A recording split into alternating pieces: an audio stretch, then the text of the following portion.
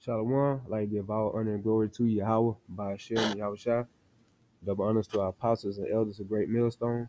Salutation to you brothers pushing his word out in truth and sincerity.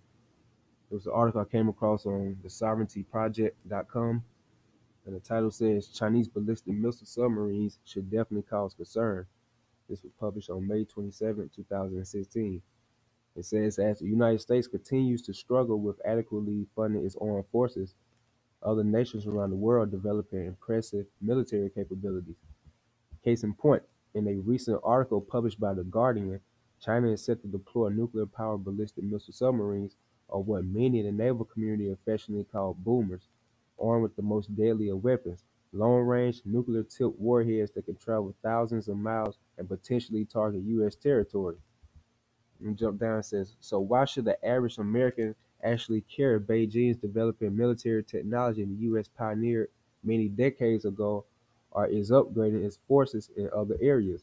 Indeed, China's development of nuclear submarines is part of a bigger, more worrying trend, the creation of a truly modern military that, in many respects, aims to defeat America's armed forces in conflict wherever to occur.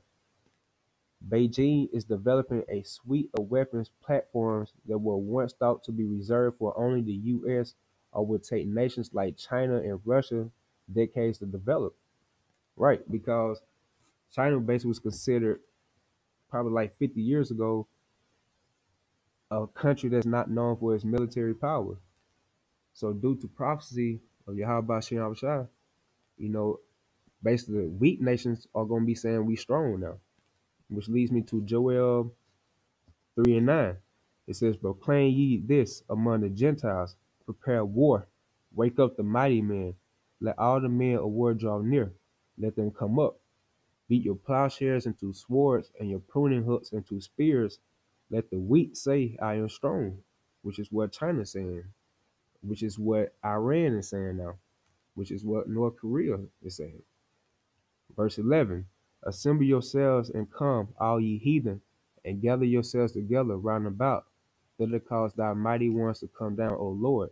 Let the heathen be wakened and come up to the valley of Jehoshaphat, which is Yahweh Shaphat, the Most High's judgment. For there will I sit to judge all the heathen round about. These are the times we're coming into. You know, nuclear missiles about to get ready to destroy America, which is going to start, over there in the Middle East. And pretty soon they're going to fight. And that's when, you know, they're going to come against the angels, of the Most High, which is going to lead to America's downfall. And this place is going to get destroyed within 60 minutes, according to Revelation. And another article I came across was interesting was on beforeitsnews.com about, it says Venezuela is shutting down. This was published on May 28, 2016. It says, we are witnessing something unprecedented in our lifetime. An entire country, Venezuela, is shutting down before our eyes. And the word unprecedented means like times that never before seen. And times never before seen really is we coming to is Jacob's trouble, which leads me to Daniel 12 in the first chapter. I'm sorry, Daniel 12 in the first verse. And at that time shall Michael stand up, the great prince which standing for the children of thy people, and that shall be a time of trouble, such as never was since there was a nation even to that same time. And at that time thy people shall be delivered, everyone that should be found written in the book. And that's the part I wanted right there. That should be a time of trouble, such as never was since there was a nation even to the same time. So this turmoil that's going on in Venezuela right now, all this basically is like a pre-trial that's definitely coming to America very soon.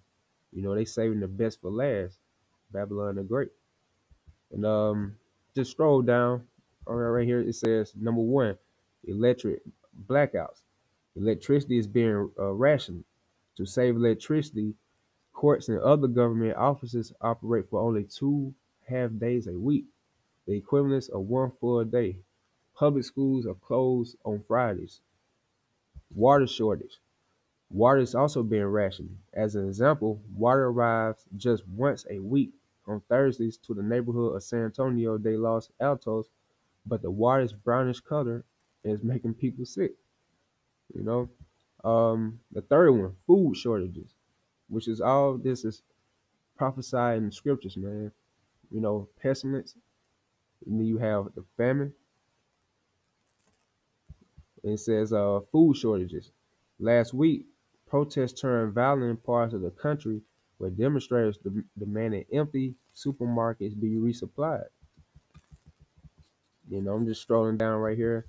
They're showing people that's in the hospital, you know, because the water's, it's a brownish color, so it's making a lot of people sick. You know, a lot of people are not eating, which is probably leading to dehydration, you know. And they're showing people right here, public health crisis. People are dying in the hospitals. So this is beautiful, man. I mean, like the words of Apostle Rumlow, we in some scary but exciting times because this is a time we've been looking forward to, man. This is a time when Yahweh Shai is about to get ready to come back and destroy this place. You know, brothers don't have to worry about getting up early in the morning, have to go to work and stuff like that. You know, you have to be dealing with the woman ruling over you. And definitely don't have to be dealing with, Esau controlling everything. All this is about to come to an abrupt end. And we are in the times of prophecy.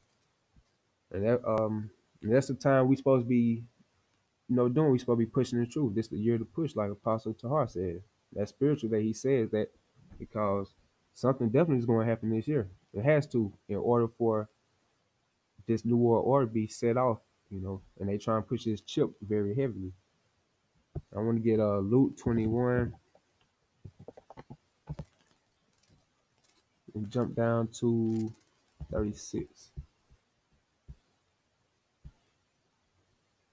All right, Luke 21:36. Watch ye therefore and pray always, that ye may be accounted worthy to escape all these things that shall come to pass, and to stand before the Son of Man. Watch ye therefore and pray always. Of course, that's one of the main things the apostles and the elders of Great Millstone always push, and the brothers on down. Just watch. You see the current events that's going on right now with Venezuela. Pretty soon, all that's gonna come around to America. It's gonna affect everybody here. And pray always call upon that name, Yahweh by Hashem Yahushua, which we always push out through the Spirit. And jump there. I'm gonna get Jeremiah 3:15.